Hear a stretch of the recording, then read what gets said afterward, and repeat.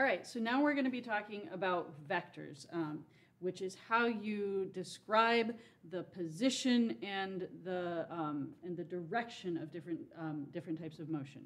This is chapter 2 of University Physics from OpenStax. So we're going to start with defining vectors. They are the mathematical way of giving a direction and a magnitude for something. So if you have a vector, you always have a direction and a magnitude. So an example of why you might need a vector is if you're talking about the displacement from where you are to another point in the world. So a signpost gives you not just the direction, but the distance, and you need both to know how far away you are from different things. When we have a vector, we start with the tail, and so if you're talking about displacement, you start, the tail of the vector starts where you start, and the arrow on the other end is called the head, and you draw an arrow from the tail to the head. So if you are talking about the vector between Knoxville and Nashville, you draw the tail in Knoxville and the head in, excuse me, and the head in Nashville. And the vector has a direction and a length. The magnitude is the length, and the direction, the arrow gives you the direction. So here we're talking about a displacement vector. So in this case, you have a campground, and you are walking to a lake near the campsite. So if you want to talk about your displacement, you start your displacement from the tent. The arrow always starts at the tent site, and then you can, if you walk to the lake, your displacement when you get there is this arrow from A to B. The displacement doesn't depend on how you go, so you can go any particular path, and when you get there, your displacement is always the arrow that's shown.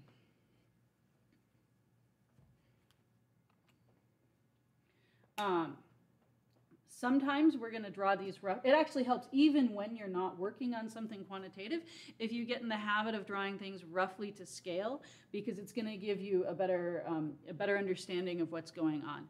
So if you are if you're going to draw a displacement of 6 kilometers to scale, you might use 2 centimeters per kilometer, and you can actually use a ruler to get some rough size. Often what we're doing in physics is that we're just drawing sketches, and it really matters that it's qualitatively the right length. So you want 6 kilometers should be about twice as long as 3 kilometers. At least when I'm grading, I don't go through and check students' answers with a ruler, but if you have things roughly to scale, it is going to give you information in the sketch. So we're going to start, the first factor that we are going to define in this chapter is the displacement vector, which I actually already used. So that's the distance from where you started to where you are. So if you go from, so in the first case, you go from the tent to a resting point in between, C, and then you go to the pond. So when you stop at point C, your displacement vector is this green arrow shown. And when you go all the way to the pond, it's the yellow arrow. But your displacement ends up as the line from the arrow from A to B. In case B, you go from the campsite, and then you realize part of the way through that you take a rest, you go all the way there, and then you realize, oops, I forgot a tackle box, so you're going to go back, and you can talk about your displacement from B to D, and that's going to, or actually this is the displacement from D to B, and you have all these different displacement vectors. No matter how you get there, your total displacement when you are from the tent, when you are at the lake, is the yellow arrow. And this just works it out. So you go from A to C at point C, you realize you need to double back and get the tackle box. So you're going in the opposite direction, and that means that your displacement is A to D. And then you finish walking all the way to the lake and you end up here. You had to add a vector to your displacement that goes from point D to point B. And we're going to build up the mathematical language to talk about vector operations. So I showed you a little bit graphically what's going on, and now we're going to get into notation. So I tend to use a lot of different notations, and most of the time if you're in this class, you are, if you're at least in my class, you're a physics major. So I'm going to switch up notations. I try to stay consistent within one lecture, but just in case, I'm going to tell you all of the different notations. You can use, gotta be a little bit lower.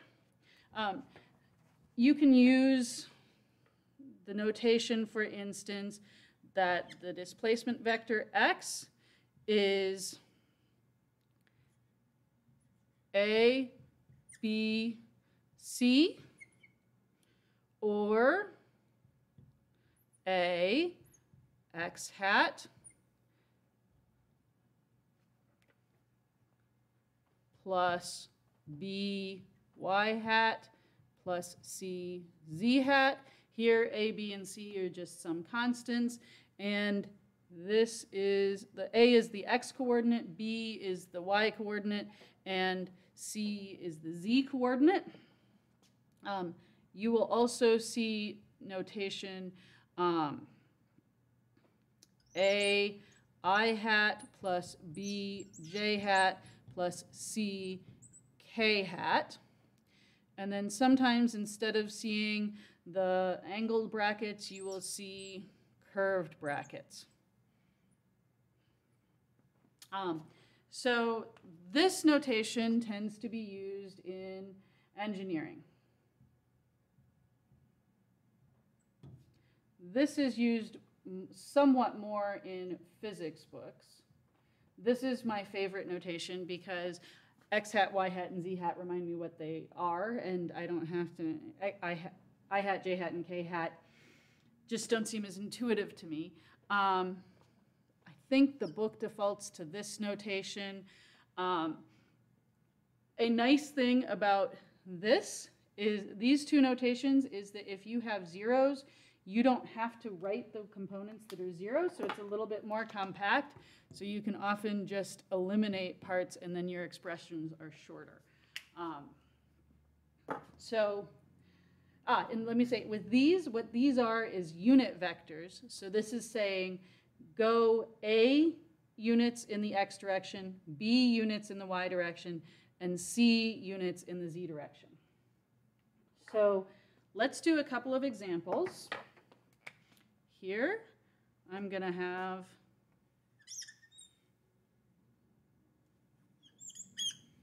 that does not show up as well, so I'm going to switch colors. We're going to draw our axes. Ooh, that's a nice, pretty one. Okay, so we have x, y,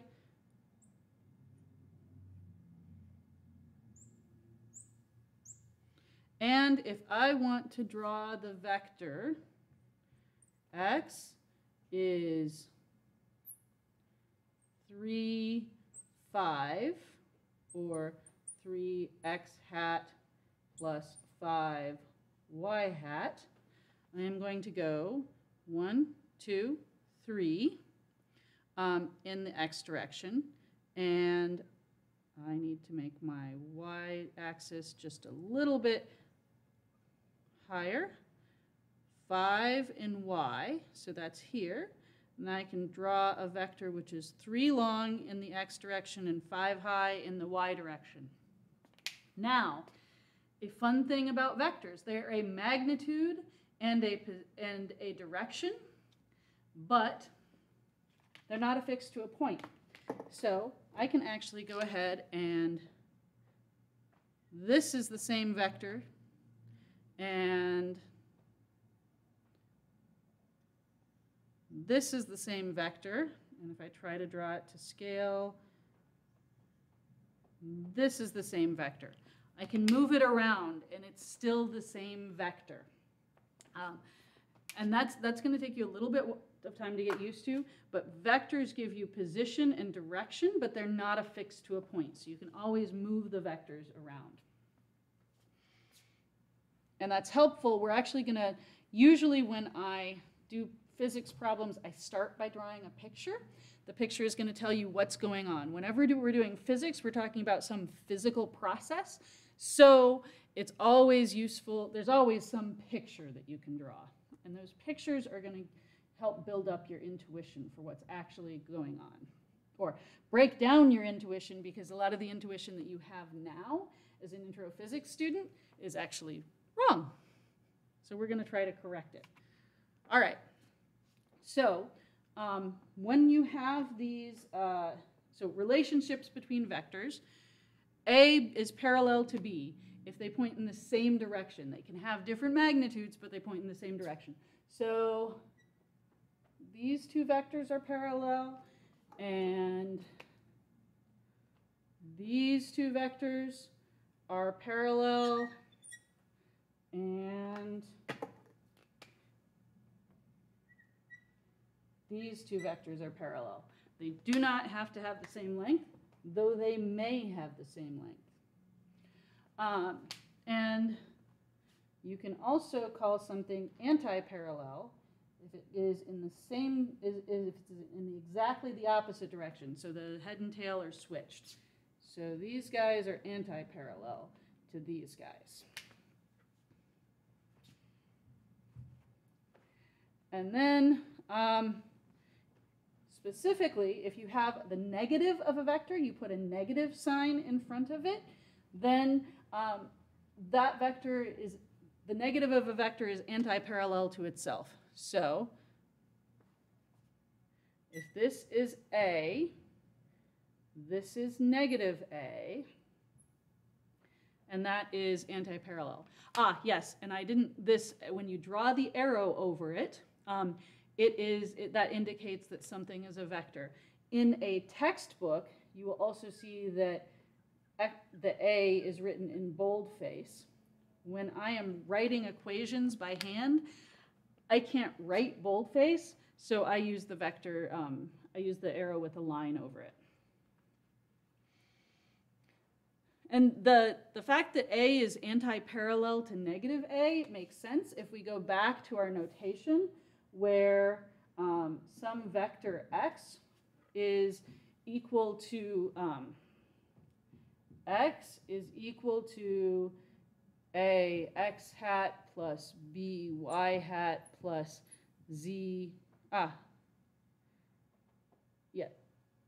plus c z hat.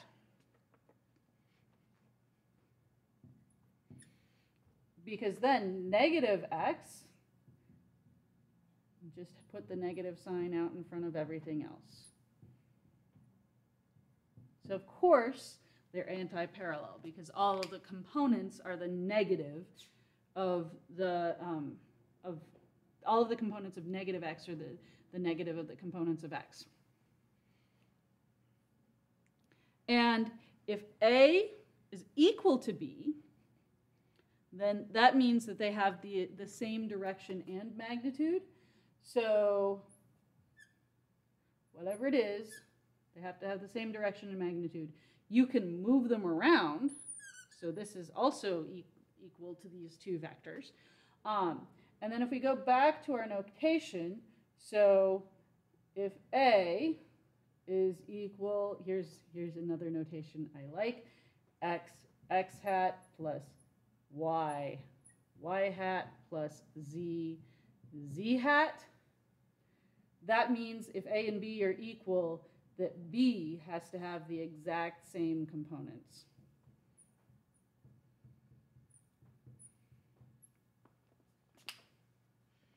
All right.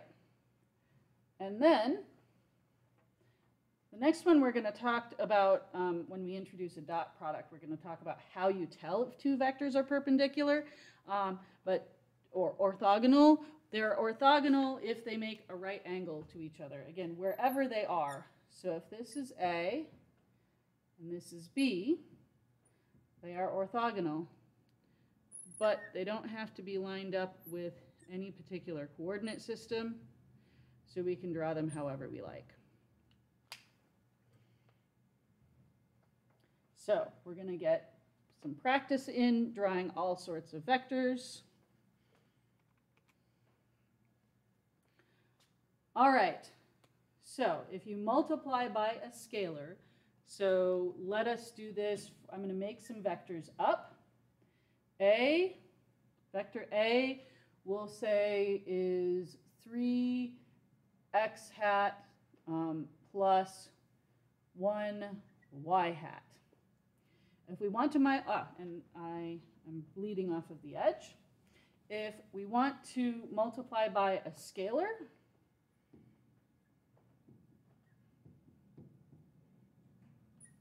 let's take the example in from the slides. We're going to multiply by 1.5. We're going to multiply each of those components by 1.5. So 1.5a is going to equal 4.5x hat plus 1.5y hat.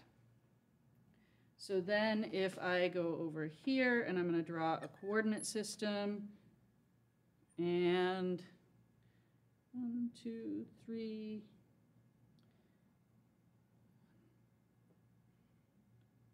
So A is 3 and 1.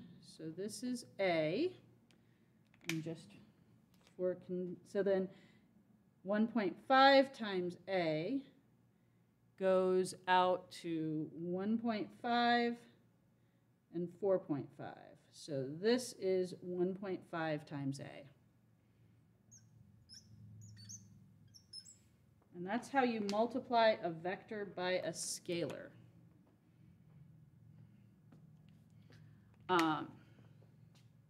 And you can do this with, so you can do it, you're multiplying each of the components by that scalar if you want to look at what happens in detail. So then we can move on to addition of two vectors. That's going to mean that you're going to add you're going to add the components. So if we go to A equals, you can barely see my arrow. Okay, A equals 3x hat plus y hat.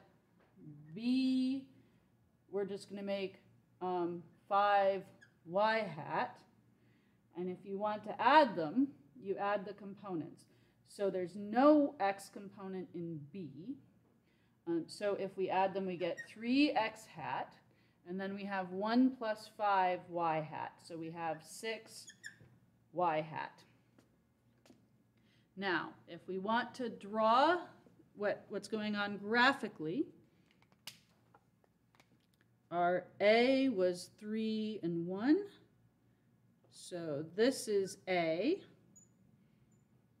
And our B was 5y hat. So if I draw B, it is like this. If I want to draw that graphically, I put them head to tail. So I go from A plus B, and then my result, I start at the tail of A, and I draw it from, and I want to label my B over here. This is B. I start from the tail of A, and I draw to the head of B. And that should be 3, 1, 2, 3, in the x direction, and 6, 1, 2, 3, 4, 5, 6 in the y direction. So when I am adding vectors, I draw them head to tail.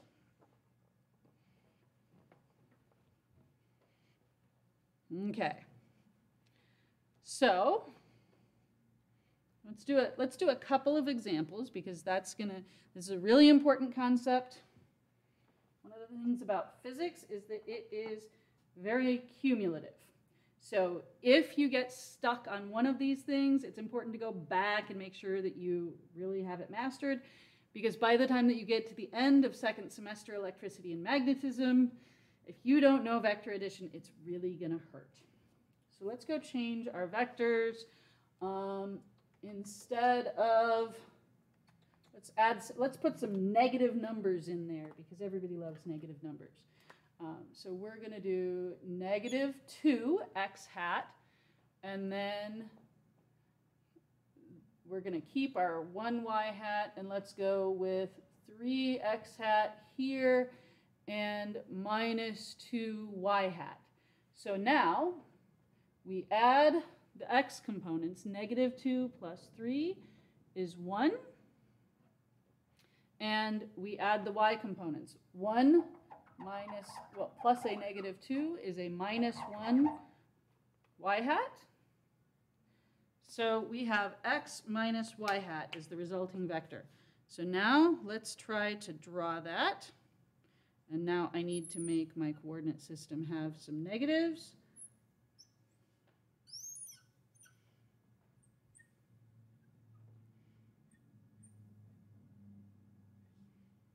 Notice, so when I say sketch, for instance, on a homework, this is what I mean by sketch. It's good if it's roughly to scale, but I'm not going to check it with a ruler. My catchphrase is, a good physicist is a lazy physicist. Don't work harder than you have to. The point of the sketch in most of these cases is to help you understand the problem and help you see what's going on. The sketch is not some super quantitative thing. It's just to make sure that it's a sanity check. All right, so now we're going to draw vector A. So vector A is -2. So we go 1, 2, plus y hat. This is A. And then we're going to do B. B is plus 3 x hat minus 2 y hat.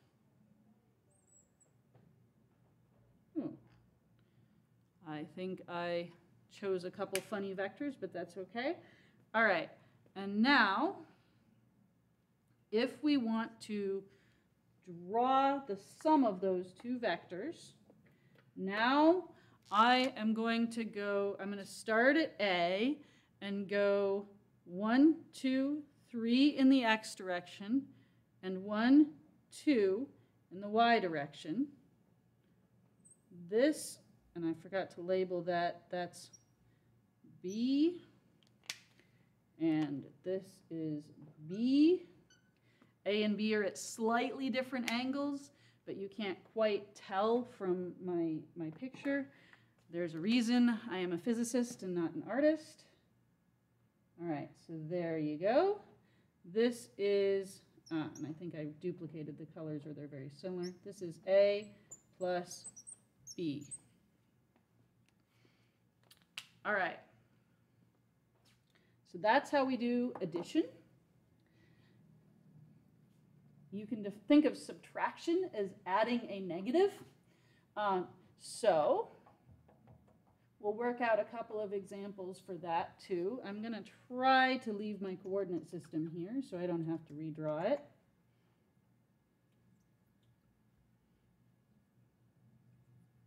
It's going to leave it a little smudged, but I think we can live with that. It's like having a real chalkboard. It's a little bit messy. I used to have a professor who was very proud when he ended the lecture with chalk all over his hands. Okay, so now we're going to have A equals, let's go with 2x hat. I'm sticking to x and y coordinates only here, simply because that's a lot easier to work with. So A equals 2x hat minus y hat. We will say B equals negative x hat. We'll just do plus y hat All right, and now we are going to subtract.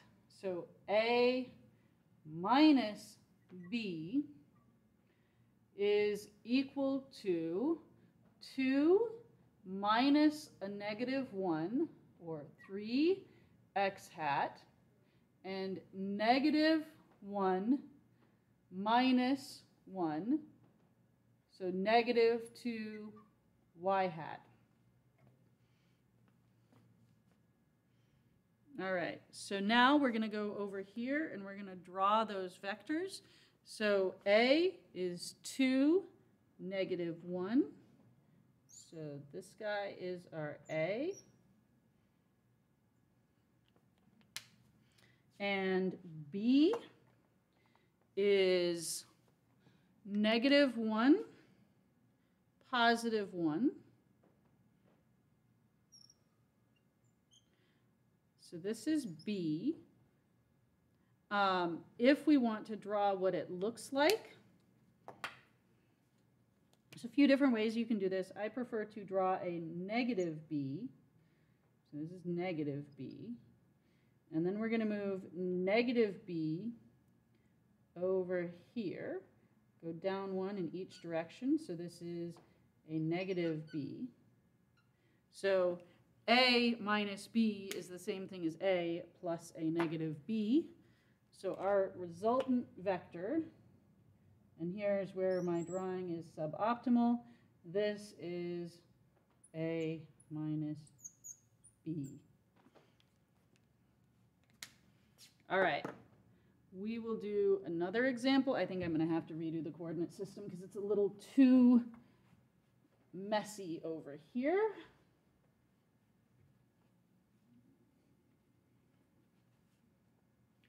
And let's change these numbers.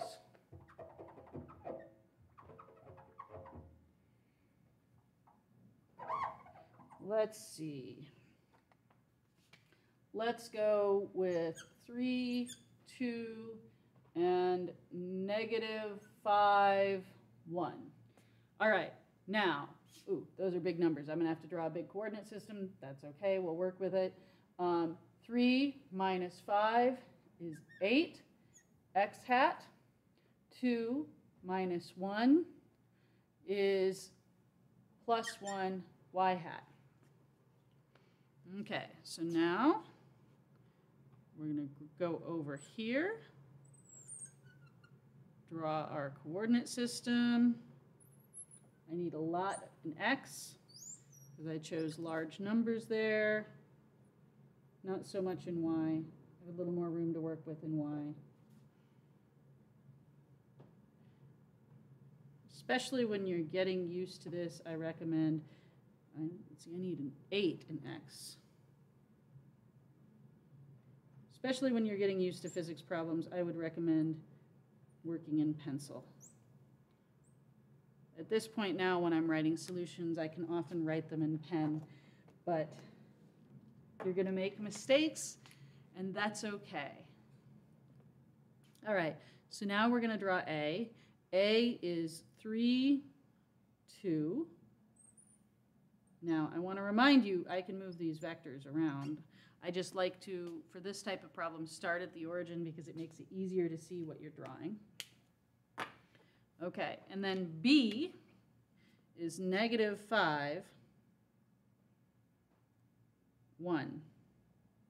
So this is, maybe my 1 needs to be just a tiny bit higher. So this is a very bad arrow. We're going to straighten that out a bit. I'm not the best artist, but I can do better than that. Okay, and now I'm going to add them, or sorry, I'm going to subtract them. So the first thing that I have to do is I like to draw a negative b. So this is our negative b.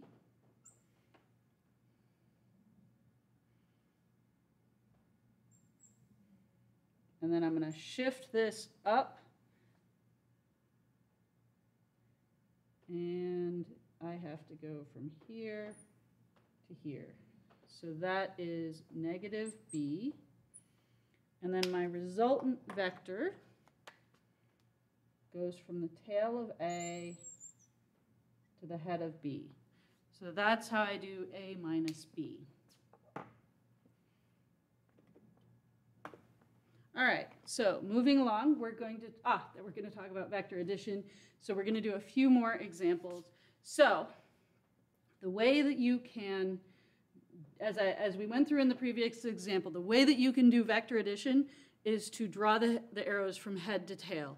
So you take A, you're going to start with A, and then if you want to do A, so this is, what's shown here is D plus A plus C plus B. Now you could actually do that in any order, but the picture here shows starting at D, going to A, C, B, and the answer is the result. And you can get that by moving these arrows around. So I'm going to take, so I could do that in principle in any order. So I can take A plus C, and here I'm going to eyeball roughly what it is, plus B. So this is roughly C, this is roughly B, and then D goes like this, and this is the result. And you can see that when I do it that way, it's roughly parallel to the result over here. So that's how we do vector addition graphically. It's helpful when you have simple problems like this to actually go through and do it graphically. You're going to have some homework where we make you do that. So even if you're not used to, if you're more comfortable with the vector notation, you should get comfortable with the arrow notation. It builds up your intuition, and it will help later. Okay, so here, we also can take a vector, and what I'm going to do with this one is I'm going to break it into its Cartesian coordinates, and we're going to do it in great detail. But a vector is magnitude and direction. So as soon as we have magnitude and direction, we have everything we know to do a vector. That said, it's not always that intuitive. You're going to have to use trig, and you're going to have to get comfortable using trig. So what we're going to do here, if you have, we're going to start working with breaking vectors into their components. So let's take a test vector here, x, y, and it makes some angle theta with the x-axis. We will call, you can't see my y, so we'll call this y, and this is going to be A. So if A makes an angle of, we're going to have to work out the angles a little bit here.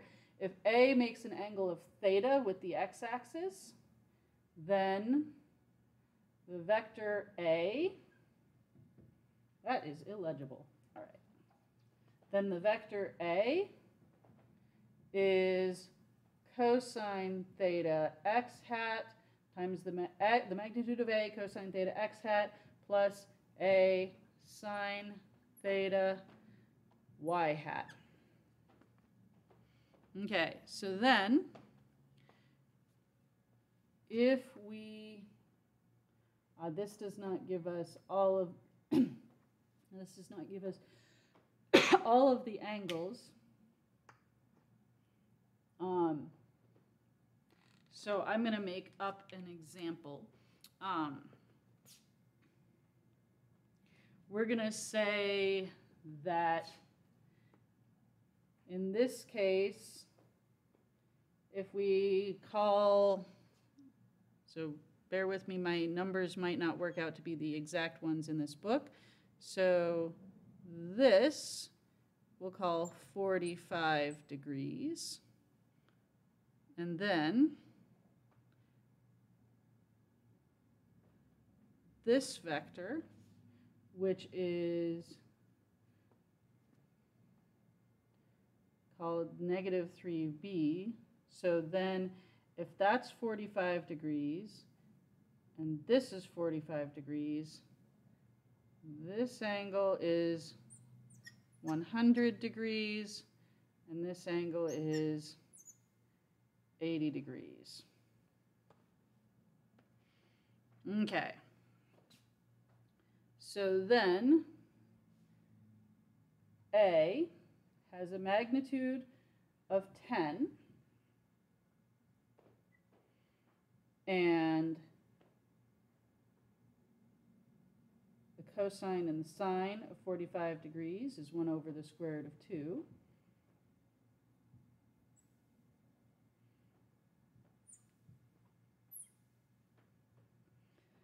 So this is going to be, actually, I may just go ahead and leave this as 10 cosine 45 degrees x hat plus 10 sine 45 degrees y hat. And I'm going to leave it like that because I can't do the sine and cosine of 80 degrees in my head. So we're just going to leave it written in terms of sines and cosines. So then, now here's a tricky part. When you do vectors, and I have assumed a coordinate system,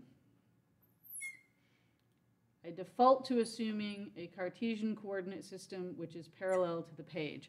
There will be other cases that are very important when we choose a coordinate system which is not parallel to the page or which is not Cartesian.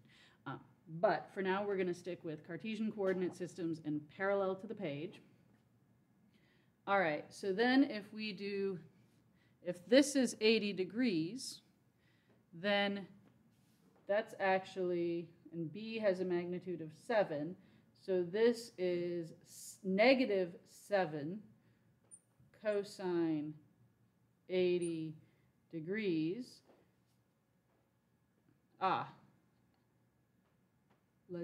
Yes, because B is positive in this direction, but that means that it's negative in that direction. Let me try to write, this would be B. Okay, so negative cosine 80 degrees, negative 7 cosine 80 degrees minus 7 sine, x hat minus sine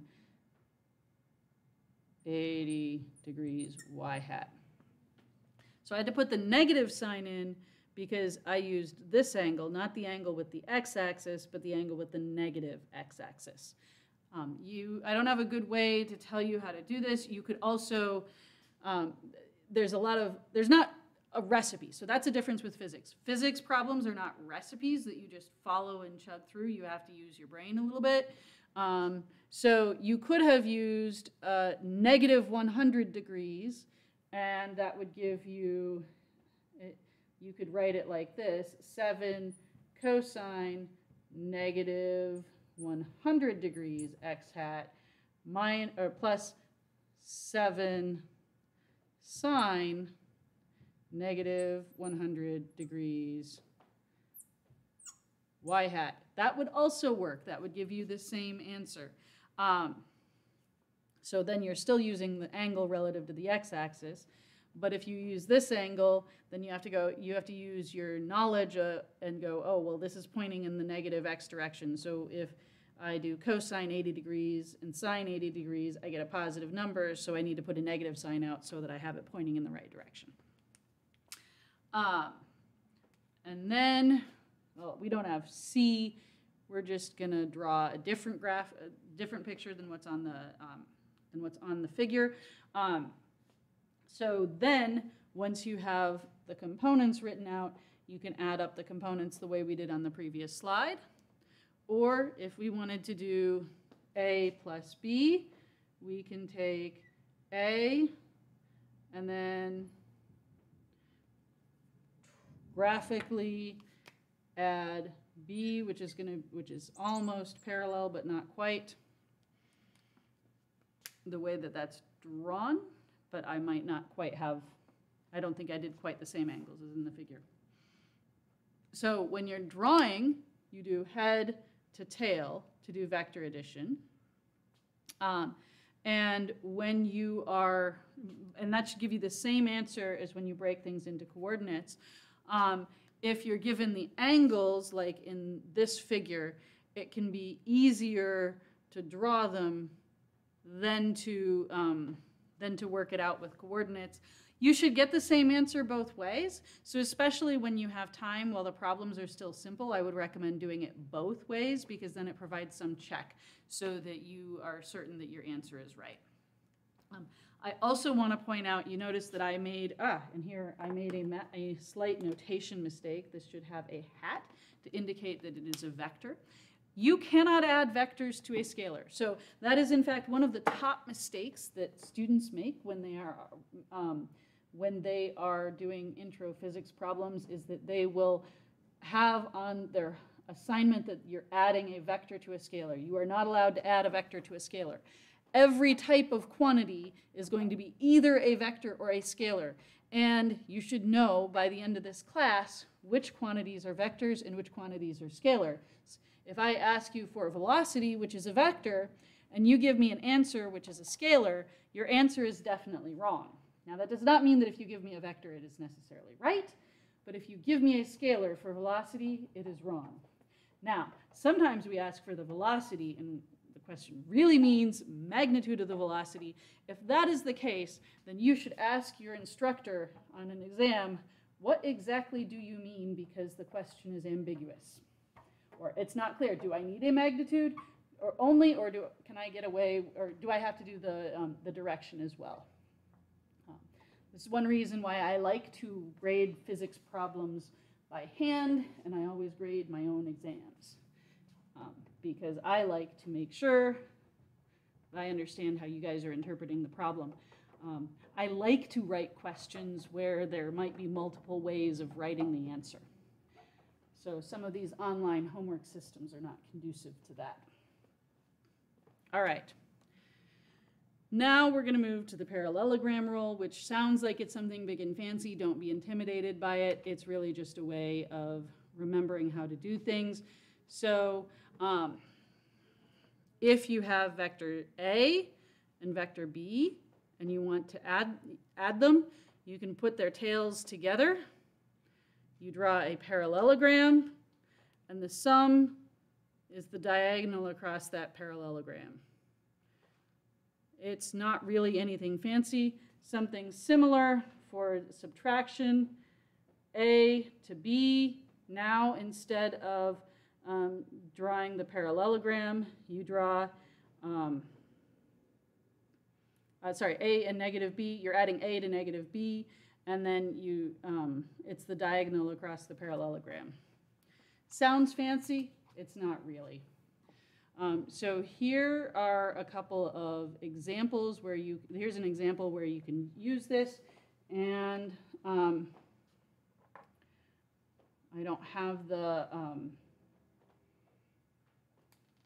we could do this a couple different ways. So you draw you have A, you want to add A and B, and so we can try to sketch these guys in here.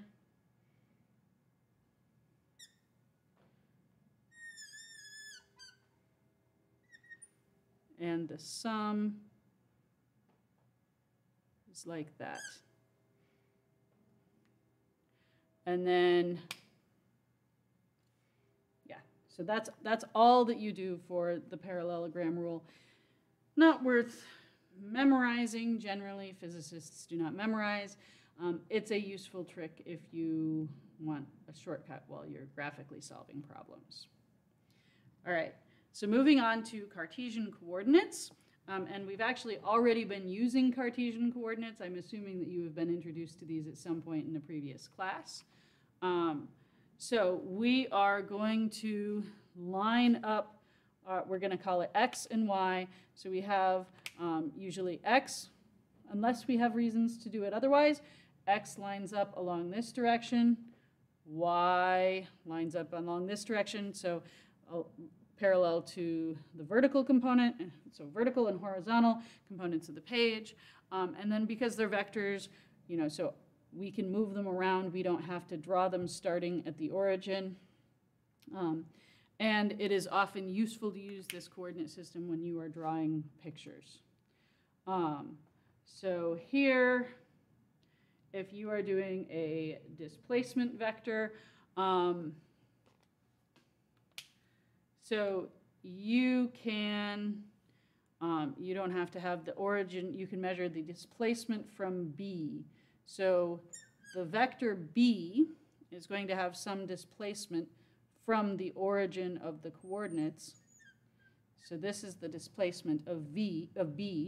So we can go here and write down the displacement of B. And if we read this graph, B is at 6 x hat plus 1.6 y hat.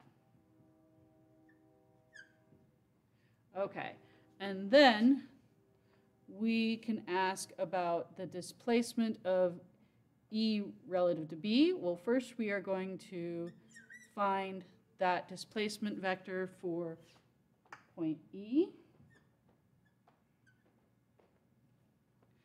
This is 2 x hat plus 4.5 y hat.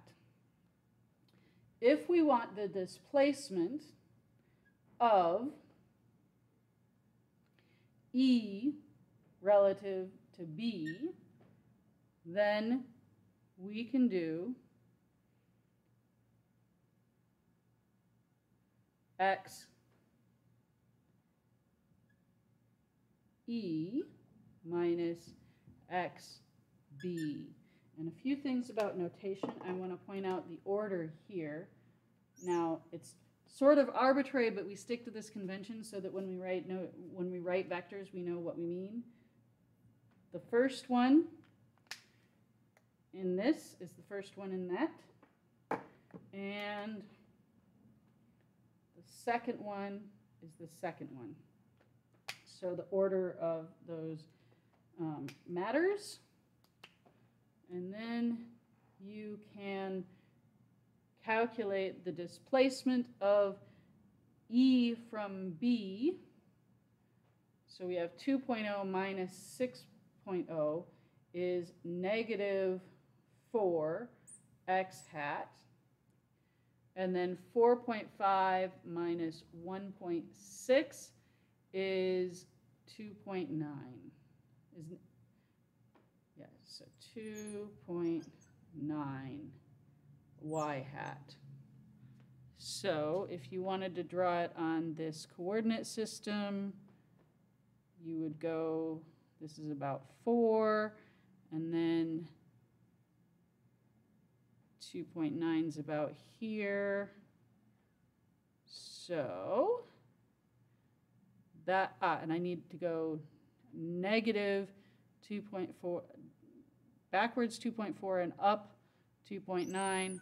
So this would be my displacement vector, E to B, and you can see that it is roughly parallel and roughly the same length as this one drawn there.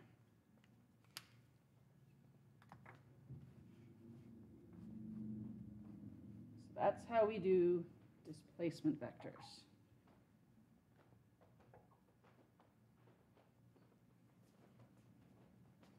All right.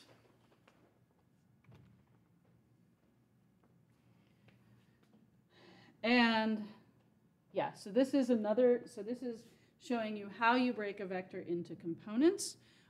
So that is where you have A equals the magnitude of A. And we usually, by convention, if we don't have this little arrow to show that it's a vector over the variable, that means that it is the magnitude. So A cosine theta x hat plus A sine theta y hat. In terms of notation, we sometimes call this the a sub x, so the x component of A and the y component of A.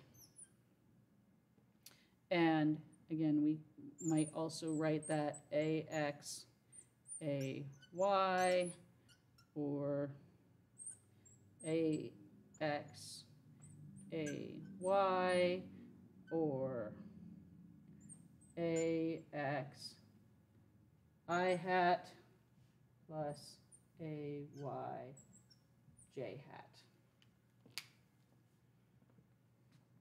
You're going to be breaking vectors into coordinates a lot this semester. Brush up on that trigonometry. Most of the time when working with intro physics students, when they're struggling on a problem, they're often not actually struggling on the physics part of the problem. They're often struggling on the math part of the problem, often with algebra, because you can get a little overconfident and think, well, I learned algebra, I learned trigonometry, I know what I'm doing, but that's actually where you're going to make mistakes. And you'll often be making sloppy mistakes. So it's not a fundamental misunderstanding. You just get to where you're working very quickly. It pays off to work slow and methodically. All right, and we've already seen a few examples of this. The scalar components can either be positive or negative. So depending on if we start the vector at the origin, if both components are positive, you move in the positive direction in both directions, and then they can be any combination. And if x is negative, y is positive, it is in the second quadrant. X is negative and y is negative, it's in the fourth quadrant. And x is positive, y is negative, it's in the fourth quadrant. And x is negative, y is negative, it's in the third quadrant. You can, if you're comfortable with Cartesian coordinates, this will seem intuitive to you. And we have so far, our examples have been in 2 dimensions because 2 dimensions is a lot easier to work with. But of course you have 3 dimensions in Cartesian space, and we can use all of them. And we will use a lot of examples with 3 dimensions. Sometimes we flatten it and we stick to 1 or 2 because you guys are still learning a lot of the physics, but there's always 3 dimensions. We're usually talking about the objects in 3 dimensions and motion in 3 dimensions. And these get a little hairy to draw, but you can draw your 3-dimensional coordinates. We do x, y, and z. Now this is important. We always use, in physics, we always use right-handed coordinate system. In math, they don't care. You'll see both. But in physics, we always use right-handed coordinate systems. So if you line your fingers up with the x-axis, curl them towards the y-axis, your thumb should point in the direction of the z-axis. If you use your right hand. That's why it's called right-handed. Don't use your left hand, use your right hand. X to y gives you z. And if you flip the orientation as well, you're going to get all of your answers flipped by a sign, so don't do that. Okay, polar coordinates. So a good physicist is a lazy physicist. Often when we get to specific physics problems, it's going to matter what coordinate systems you use, and you often want to choose a natural coordinate system, the one that makes it easiest to write the problem in, because that means that the math is a lot less ugly. So there will be a lot of times when it's useful to write things in polar coordinates. In polar coordinates, you're giving the angle, and we use the symbol phi. Your book uses the variable phi. Your book uses this. I will often draw phi like that because I find it easier to draw by hand.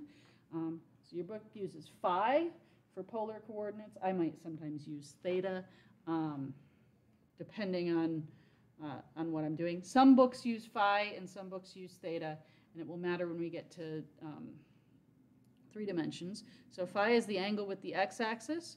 R is the position of, is the length of the vector from some position. So if you're talking about the position vector, the displacement vector of something, then you have the x component is r cosine phi, and the y component is r sine phi. So I can also write that x equals r cosine phi x hat plus r sine phi y hat. And then the polar coordinates would be when you give r and phi instead of the x and the y components. We won't introduce the polar coordinates unit vectors yet, but you will need them. All right. All right, so now we're going to move on to the dot product. Now there's two different ways of multiplying vectors. The first one is called a dot product, and the second one is called a cross product. So we already talked about addition. Now we're going to talk about multiplication. So the dot product, graphically, the dot product of two vectors is going to give you you're taking the projection of one onto the other, and then you multiply the magnitudes. So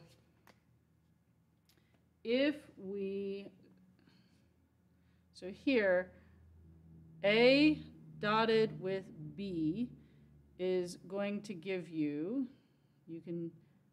what the projection means is that you draw a 90-degree line from one vector, and so then you're looking at the component of A along B. So if I try to draw this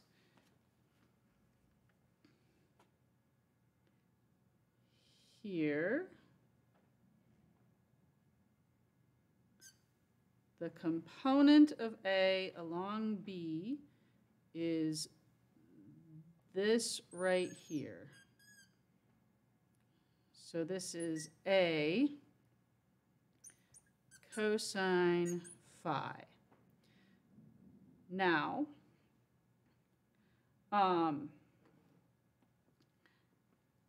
if B has a length 1, the dot product is the projection of A onto B. But in general, they do not. So if we write, I'm going to write different ways of writing this. A dot B is going to equal AX BX plus AY BY plus AZ BZ. So the dot product is a scalar number. We take a quantity that is a vector and we come up with a scalar. This is also going to be the magnitude of A times the magnitude of B times the cosine of the angle between them. So if B has length 1, you're left with, so that would mean that B here is 1. You're left with the projection of A onto B. And otherwise you have to take this projection of A onto B and then multiply by the magnitude of B. You can also view it the other way, where you take the projection of B onto A, and then to get the dot product, you're going to have to multiply by the magnitude of A. So a few different examples. So let's start with A equals 1 x hat minus y hat, and B is equal to x hat plus y hat. All right, so A dotted with B is then going to equal 1 minus 1 is 0. So let me draw what those vectors look like.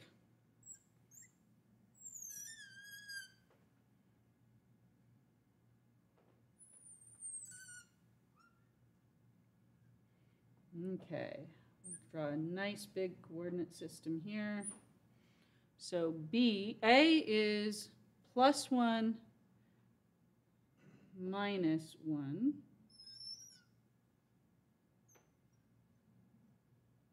And B is plus 1 plus 1. So this is B.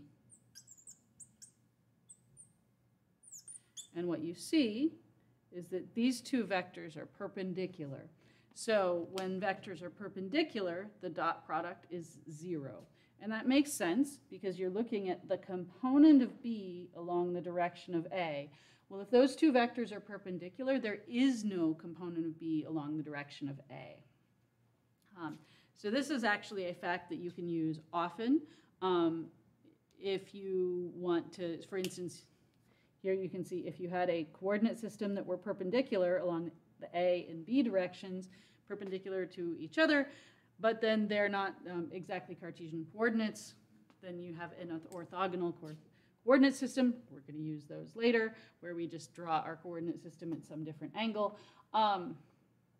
And there will often be times where you want two vectors to be perpendicular, or you might it might help with some clever tricks to solve problems if they happen to be perpendicular. So that will come up again. Let's do a couple more examples of dot products that are a little bit more general. So let's take A equals 3x hat minus 5y hat. B, let's just go ahead and add a z hat because you're getting pretty good at this by now. So we'll do negative 2x hat plus 2y hat minus 3z hat.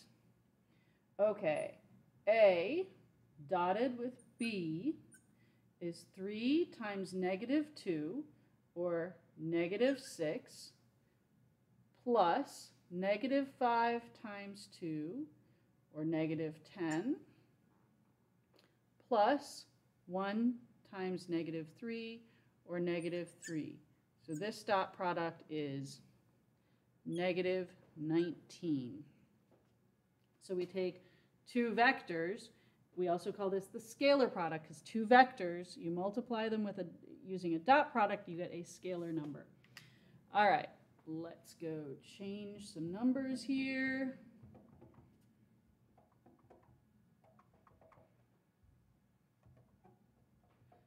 Let's see. Just put stuff in. 1, 2, 3, 4, 5, 6, and we'll make negative, positive, negative, negative, positive, negative. All right.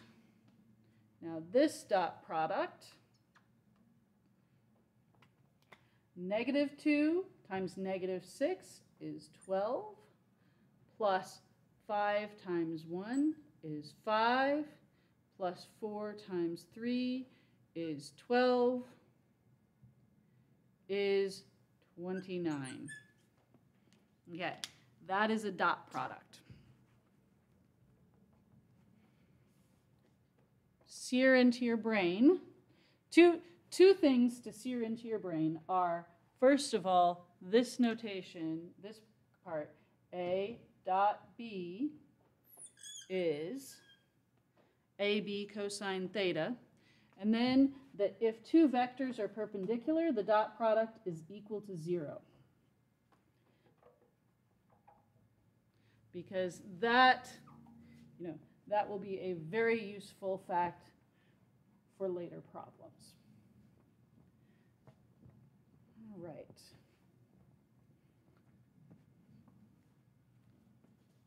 the next product that we're going to introduce is the cross product. Now, the dot product is called the scalar product because it's a way of multiplying two vectors and you end up with a scalar. The cross product involves multiplying two vectors and you end up with a vector. So this is also called the vector product. This one is really not intuitive. Okay, so you take A and B and you multiply them and you end up with a vector. I'll show you the big ugly math way to get that vector, but we have the thing that you're going to use here that you're going to sear into your brain. A cross B. The magnitude of A cross B, and I'm a little bit high. So before we had A dot B is equal to AB cosine theta. So you might be able to guess what the magnitude of A cross B is. AB sine, or sine, yeah, AB sine of the angle between them. Okay, so then it's going to be perpendicular to both of the vectors. So whatever direction, anytime you have two vectors, you can always write a vector which is perpendicular to both. So I can say vector here, that vector is perpendicular. Let's do this and that, and then this is perpendicular. And you can, to get the direction of those two vectors, we're going to use what's called the right-hand rule. There's many different variations on this, and I always use one. There's one where you can contort your fingers, and I always get it confused. But the right-hand rule that I like is line your palm up with A, curl your fingers in the direction of B, and your thumb points in the direction of the cross product. So if I draw a couple of vectors here, now I drew A and B. Okay, so A, line my hand up with A, curl my palm in the direction of B, my thumb points in the direction of the cross product. So that's into the screen for you guys. If I do B cross A, it is out of the screen. And this is another notation thing. When you are, so this vector points out of the board, so at you, and this vector points into the board, so at me. And this is supposed to resemble what it looks like if you have an actual arrow. So if you have an arrow, you have the tip here, and then here you're supposed to have the feathers. The feathers are actually called fletchings. Fun fact, I taught archery between my first and second years in undergrad because I couldn't yet do an internship. So I actually used to do archery. All right, so here's the fletchings, and then this is supposed to be what it looks like if you look down the arrow. Now, moderately inaccurate. We usually draw an X, and most arrows have 3 feathers, not 2, but we draw an X. It's easier to draw an X. Okay, so if we are drawing, if we're doing A cross B, then that is going to point towards me, so you would see it as into the board. I want you, while you're doing this, to get up and actually do the motions with me, because that is how you will remember what you're supposed to do. So, do it with your hand. By the way, when you're proctoring an exam, there's nothing more depressing than seeing people do the right-hand rule with their left hand. Make sure you use the correct hand. And as a mimetic device, you can do something simple. You can tape 3 pencils together at right angles, and that can help you with your homework. You just orient it. But you can't have that on the exam in most cases, so just practice doing it with the right hand. Okay, so that gives you the direction. So in this case, you do A cross B. I guess if you, depending on how here, if you're having trouble contorting your hand, it means you have to move your hand to be able to do it. So A cross B. and then it's giving you C. C has to be perpendicular to both. So you can do this a couple different ways. If you know the angle between A and B, you can calculate the magnitude with this formula. And then if you're doing a graphical solution, just look for something that is perpendicular to both.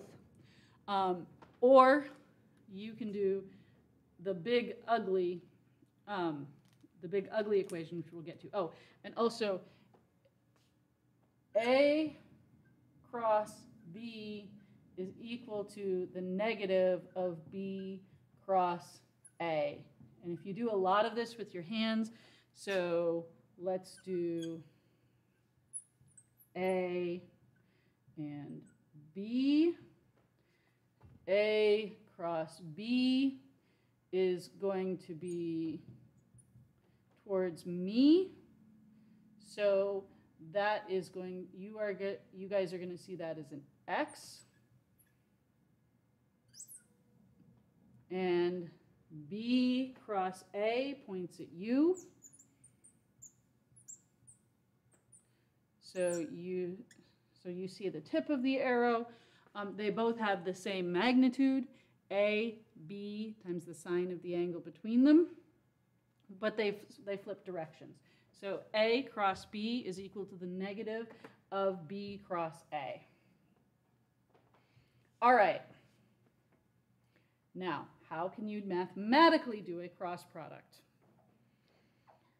Bear with me here. If you guys have ever seen how you do the determinant of a matrix, this is going to look similar. So we, in fact, steal notation from matrix algebra. So we're going to say A is equal to AX, X hat plus AY, Y hat plus AZ, Z hat. And we're going to do something, the exact same thing, but for B.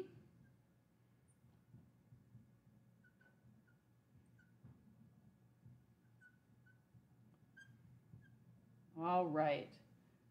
Then A cross B is equal to, we're going to put X hat, Y hat, Z hat, the first vector, AX, AY, AZ, the second vector, BX, BY, BZ. We use this sign. And then we're going to take the first row, X hat, and then this sub-matrix, these four components, A, X, AY, AZ, BY, BZ, minus Y hat, and then the submatrix that you get by eliminating the first row and the middle column. So A, X, A, Z, B, X, B, Z, and then the submatrix that you get by eliminating the first row and the last column. So, and it's a plus. Every time you move over one row, then you change signs. Z hat, A, X, A, Y, B, X, B, Y. Okay, so every time you move one sign, you're gonna, one row, you're gonna change signs. All right, now for each of these submatrices, to multiply this out, we're gonna do this one times that one minus this one times that one. And so again, this one times that one minus this one times that one. This one times that one minus this one times that one.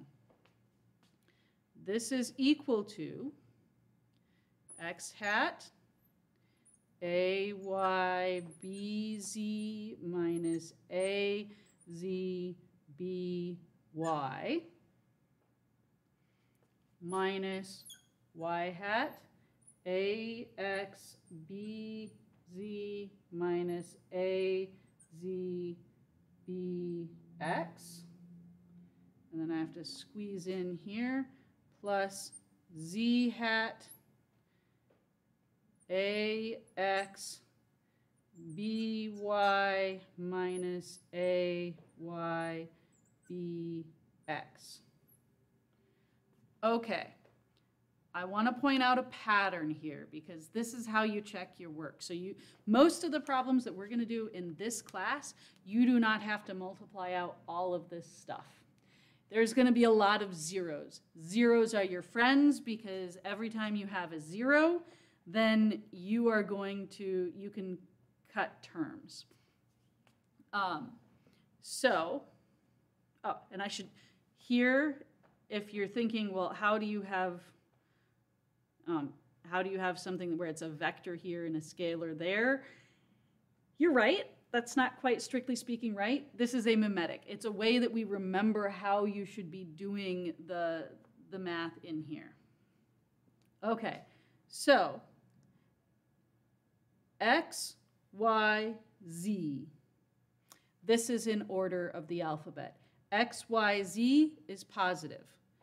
X, Z, Y, you flipped two of the terms. It has a negative sign.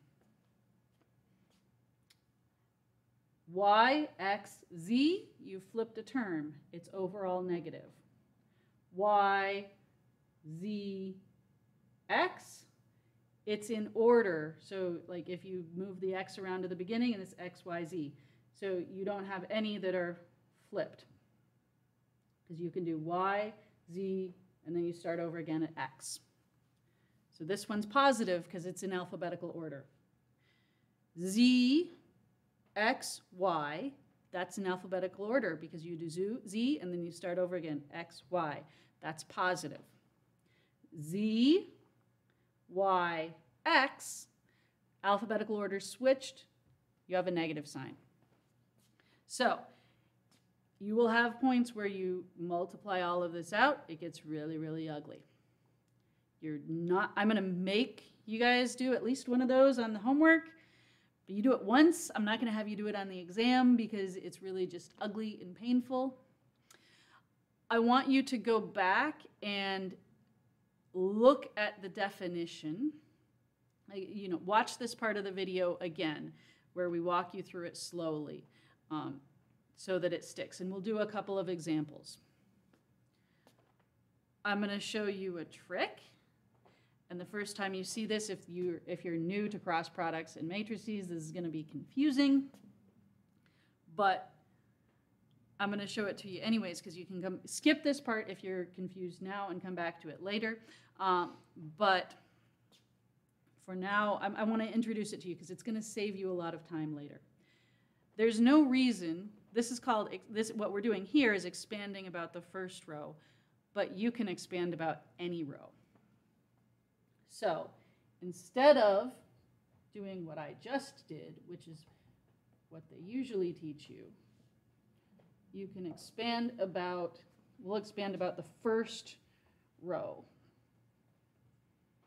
And the reason you would want to do that is because of these zeros that sometimes, if you have a lot of zeros, you don't have as much stuff to write. So you're still going to get X hat, X hat, and then A, Y, B, Y, A, Z, B, Z, minus A, X, Y hat, Z hat, by, bz, because every time I move a row or column, I change sign, plus bx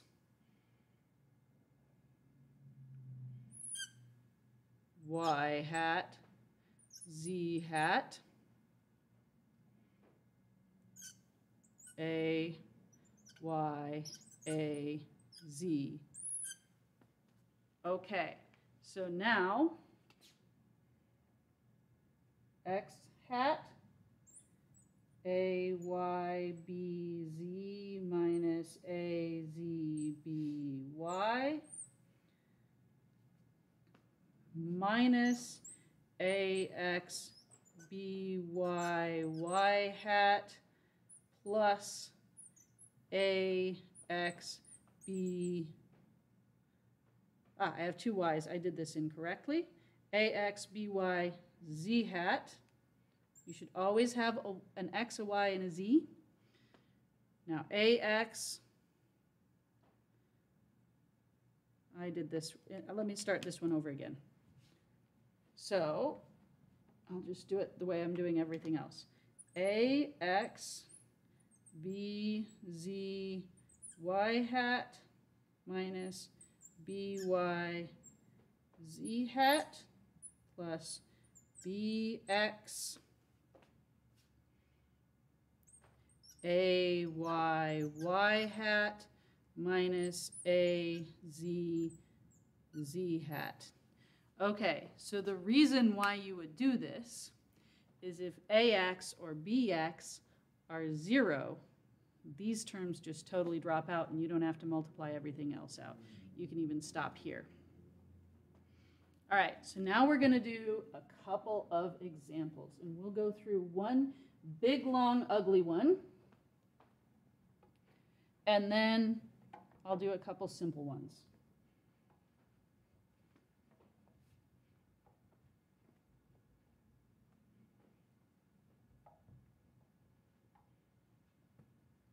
So we're going to do the whole makeup vectors thing again. So let me erase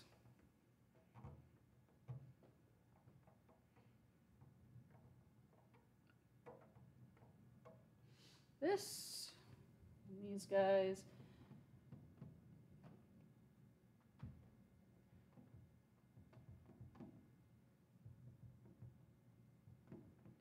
And we can do, we'll just do, I'm going to put 1s and 2s everywhere. Well, actually, no, let me do not 1s and 2s because that makes it harder to see the pattern. We'll do this. Okay, so now I have 6, 1, 3, 5, 2, 4. Okay, so then I'll do it the traditional way. X hat, 1, 4, 2, 3, minus y hat, 6, 3, 5, 4, plus z hat, 6, 1, 5, 2. X hat, 1 times 4 minus 2 times 3 minus y hat times 6 times 4 minus 5 times 3 plus z hat, 6 times 2 minus 1 times 5. 4 minus 6, negative 2. X hat, 24 minus 15 is 9, but there's a negative sign, so negative 9. Y hat, 12 minus 5 is 7, and it's positive, so there's a positive 7 z hat. So that's how I do the cross product. You will have some practice of these problems. I am going to just change a couple of these numbers. Now I'm going to put a couple of big fat zeros in there, and I'm going to, let's add one more 0. You will see how quickly zeros make it easier.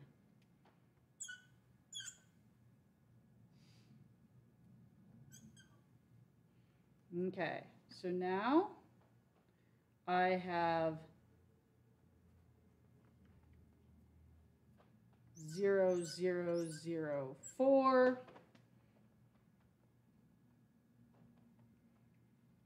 6, 0, 5, 4.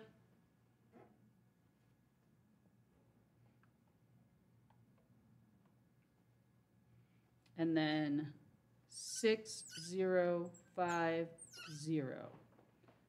Okay, this one's all zeros. 0, 0, 0. So I have no x component. This one is 6 times 4 is 24.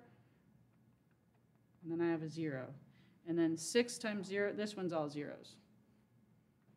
So this one has no x component and no z component. That actually kind of makes sense. Remember, our cross product has to be perpendicular to both of the initial vectors. There's no y component in either of the initial vectors, but there are x and z components. So it's going to give us something that is entirely in the y direction.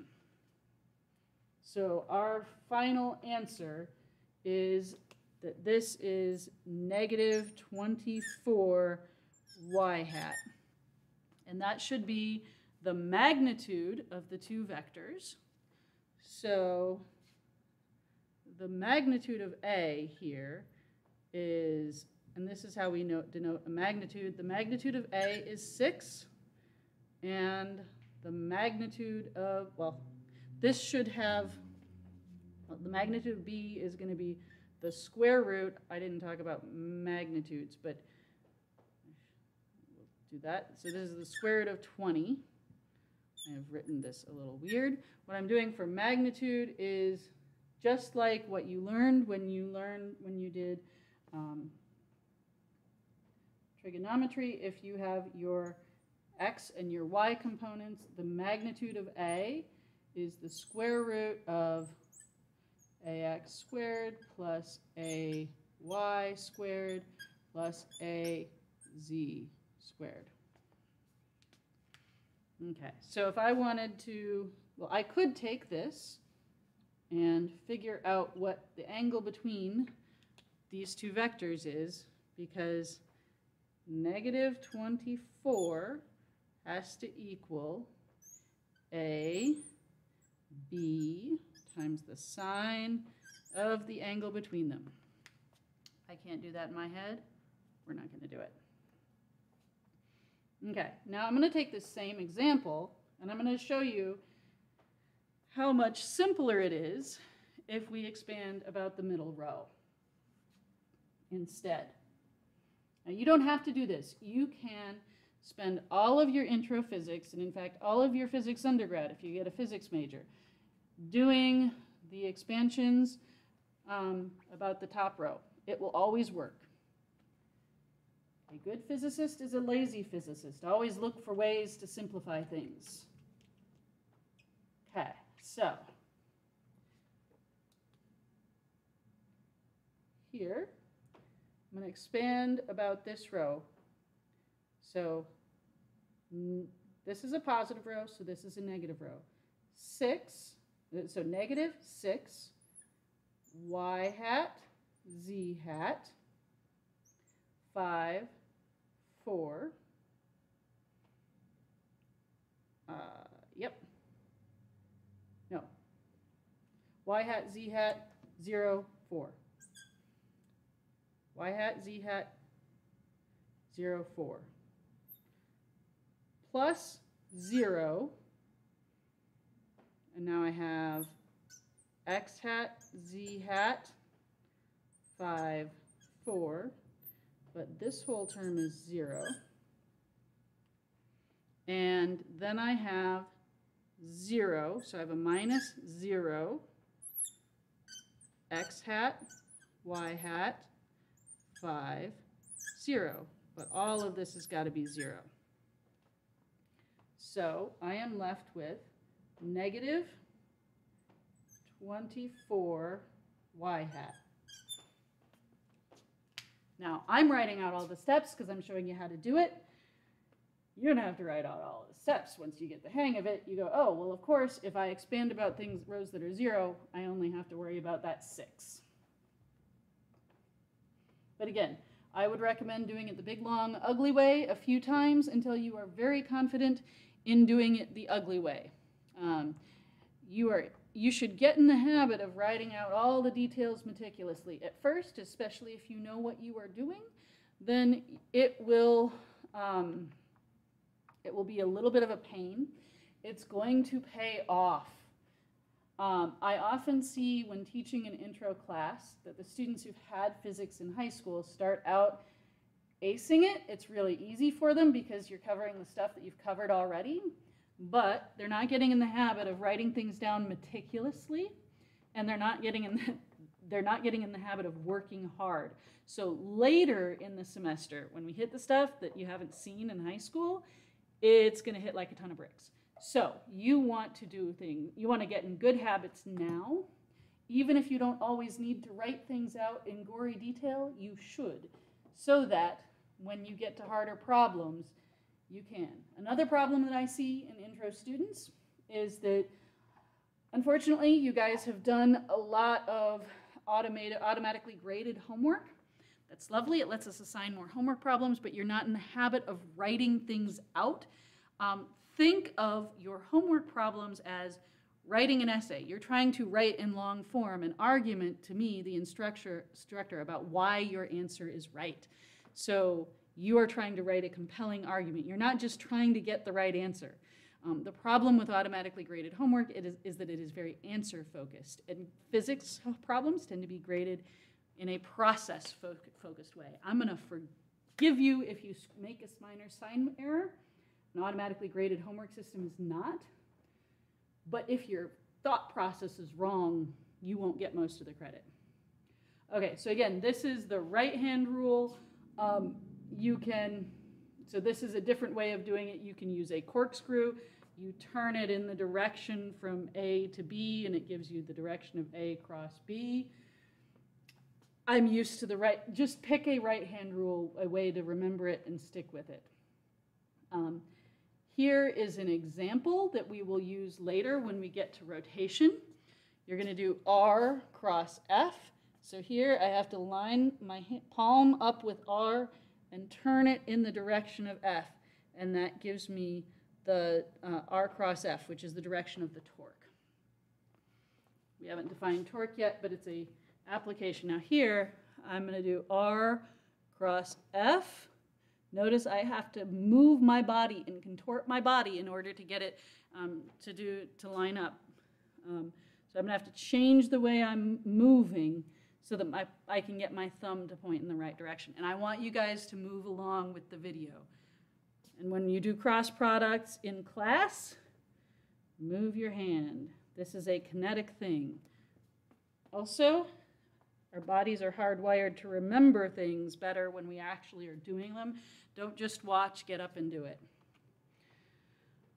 And this is showing the cross product. So I mentioned that we use a right-handed coordinate system in physics. So you're always going to, so the x-axis cross product with the y-axis gives you the z-axis. Should always check also when you're writing diagrams for use in your homework problems, check that you are getting the orientation correctly. Otherwise, all of your answers will be off by a sign, and you don't want that. All right, and this is where we're going to stop, so I'll see you guys for the third chapter.